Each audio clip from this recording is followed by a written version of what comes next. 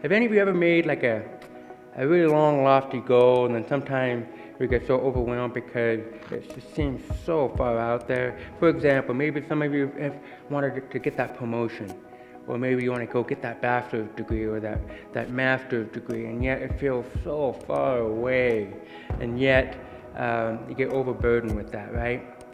I'll say this, sometimes if you focus on results, you won't change.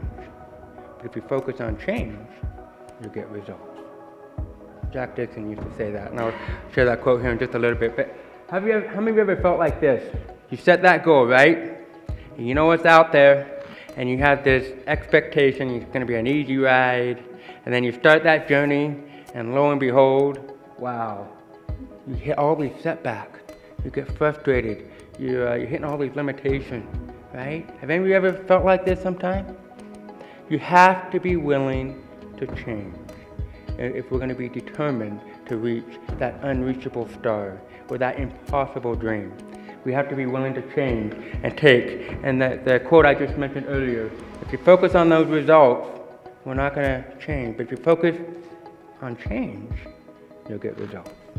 If you focus on challenging your limits, then we'll be able to change little by little to the point where we will accomplish those goals.